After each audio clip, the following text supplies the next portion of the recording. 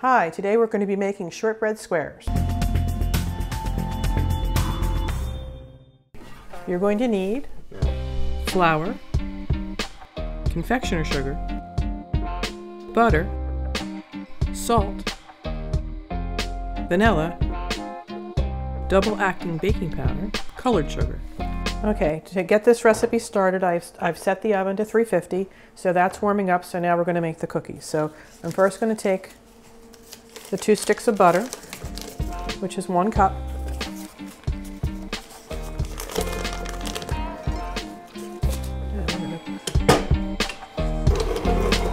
Whip that up just a little bit so it's a little soft.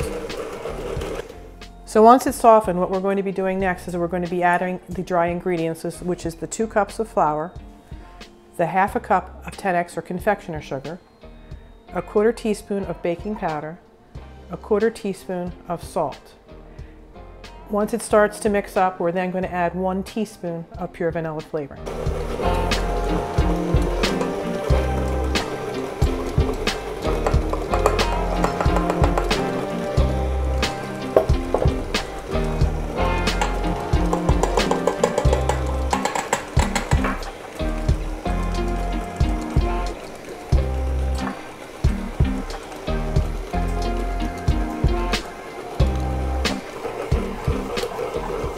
As you can see, after about 5 minutes of mixing, all the ingredients mix together and form a nice soft dough. And you can see that it's all blended together, so you're basically going to get it off the beater. And it comes away pretty easy. That's what's nice about shortbread. It's not a sticky kind of dough, it's sort of a dry dough. So you're going to sort of bring it out. And you can see I have a nice ball dough. You're going to work with it just a little bit, making sure all the flour and the sugar and the ingredients are together. And you're basically going to plop it in your pan. And you put it in the center and you start pushing outwards. And you're going to pat it in. Just working your way around the pan. You pretty much have it even all the way around. Pushing down at the sides. It doesn't have to be perfectly flat, but you want to try to make sure it's as even as possible. So there's basically your shortbread dough. And then what I do is I take a fork and I want to mark off squares, which we'll cut later. I'm just taking the fork and poking some holes, about 1 inch apart. Then you're going to turn the pan the other way, so you can see I have 1 row, and now you're going to go the other way to make squares.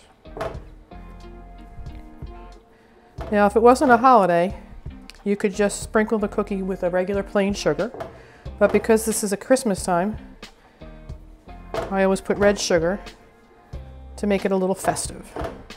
So here I have just red decorative sugar, and you pretty generously shake it on.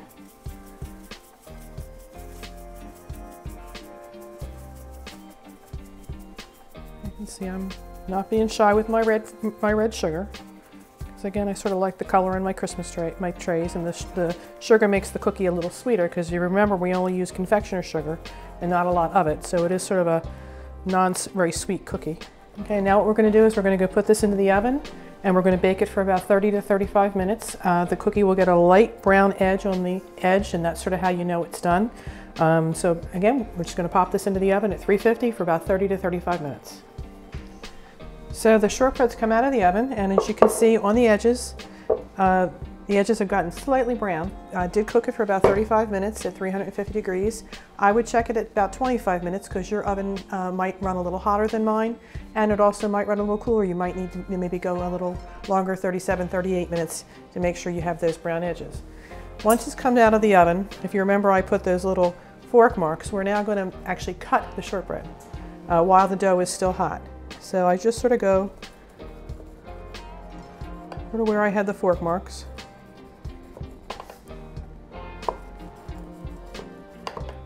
And we're just going to cut it into little squares. And this is a very rich buttery cookie, so you don't want to cut giant squares. Small squares are good because they go a long way. So now you want to take the cookies and put them someplace on a rack on your countertop, someplace where they can cool. They should stay in the pan for approximately a half hour to an hour before you try to remove them because they are pretty hot and you don't want them crumbling. Thanks for watching the video on this simple shortbread cookie. I hope you try it, and if you could leave some comments below, we'd love to hear back from you. Please hit that big red button, subscribe and like, and share us on Facebook and YouTube.